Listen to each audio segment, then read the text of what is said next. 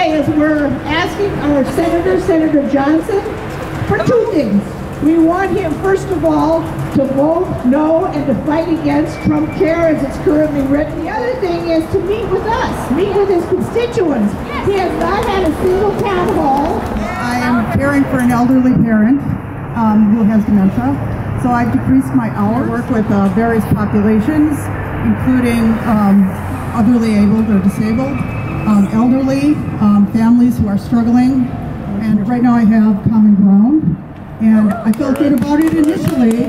However, it's sad, but my deductible is $2,500, so I don't go to the doctor. Recently, I lost my sister, my younger sister, and I could use some mental health care support myself, but I don't go.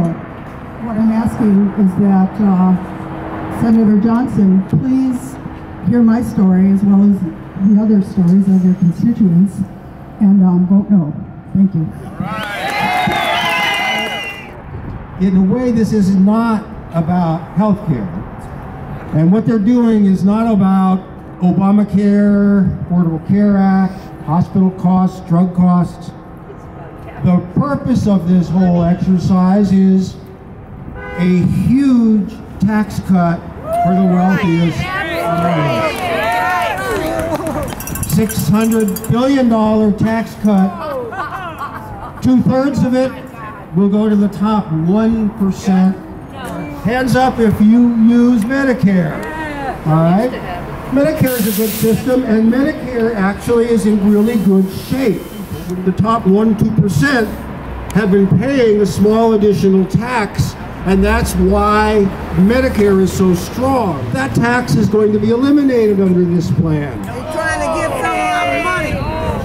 It's a benefit only for people making more than $250,000 a year in taxable income, and the result is to destabilize our lifeline, Medicare.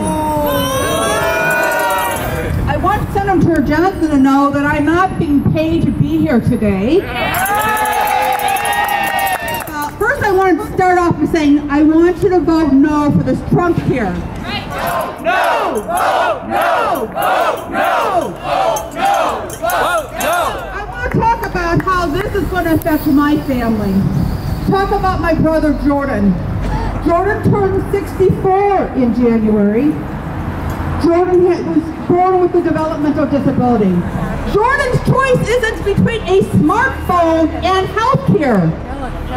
Shame. My brother has just the bare necessities to live.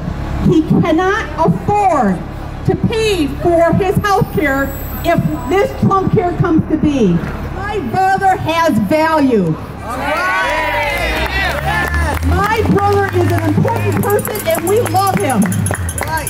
My brother deserves to live. Ron Johnson, vote no for Trumpcare. Vote no!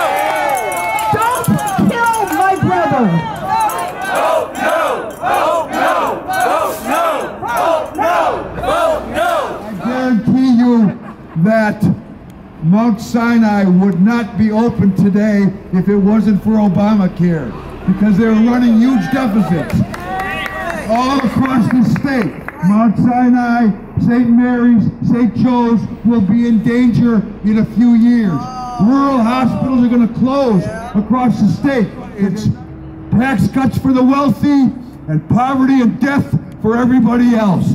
No to Trumpcare! No to Trumpcare! No to Trumpcare! No to Trumpcare! No to Trumpcare! Thank you. And I just want to speak up for home care workers because I've been one for quite some time now, and I've been taking care of my grandmother, and I know how much she needs me to do this and how much everyone out here needs me to do this. So I'm going to take my time just to say I just feel that way, and I feel like the young people should take care of the older people. Yeah. And that's the only way we should see it. We are going to hand out balloons that say get well, and it's get well to us, and it's also a message to Ron Johnson since we can't find him, and maybe one of these balloons will find him and he'll get the message. Hello everybody, I'm Anita Johnson. In conclusion of our kickoff, we will release balloons. We released the balloons because we want our communities to be aware of the repeal of the Obamacare that protects seniors. We released these balloons because we want Ron Johnson to say no to Trumpcare. No to Trumpcare! We released these balloons because we want Ron Johnson to have a town hall meeting for his constituents.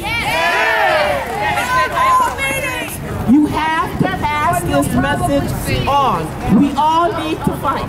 Please release the balloon.